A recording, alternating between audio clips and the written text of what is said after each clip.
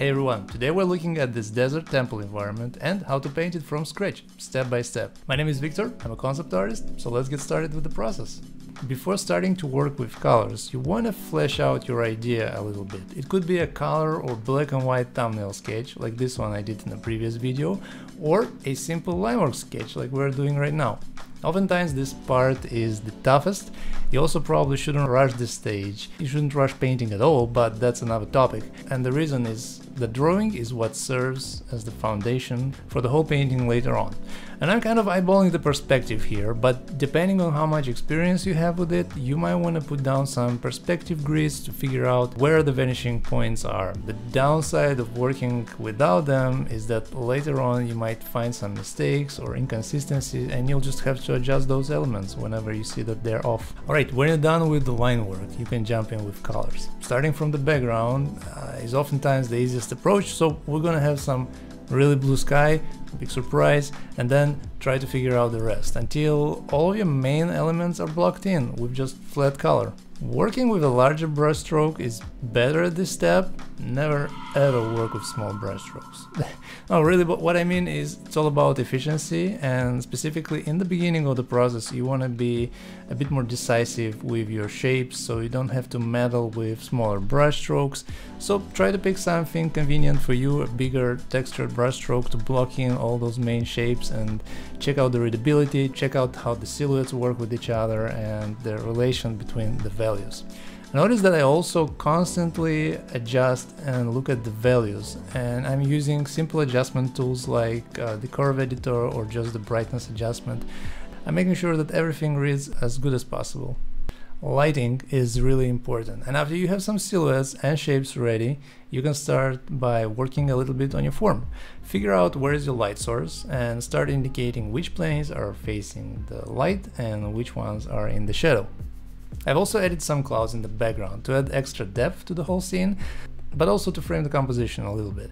I figure since we're going for this slightly stylized look, we can try to get the clouds to be a shape that frames the image and kind of points at our focal area, at the huge crystal on the temple. The more tools you can use to drive the contrast on your focal area, the better. But of course don't overdo it. You don't want to have something noisy with a lot of contrast. It all has to be balanced.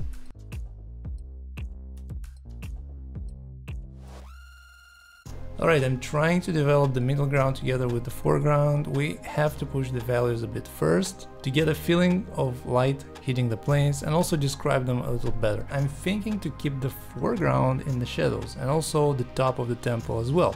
It will add some additional contrast to our focal area and make the composition a little bit more interesting, a bit more epic.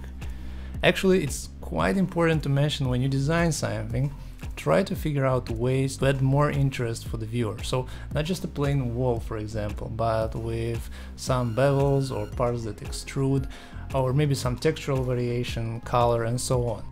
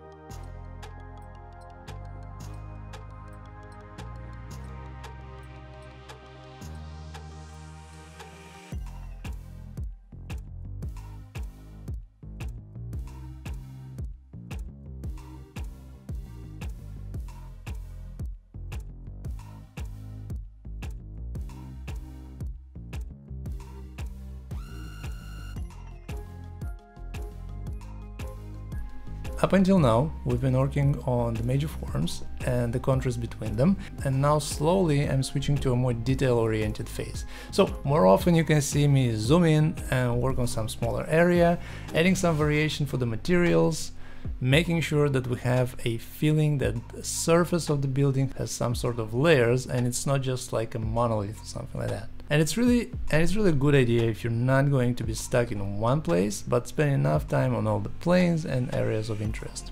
That being said, definitely start with the focal point. In our case, it's this big crystal, so a little bit of extra detail, highlights will go a long way to make the impression overall better.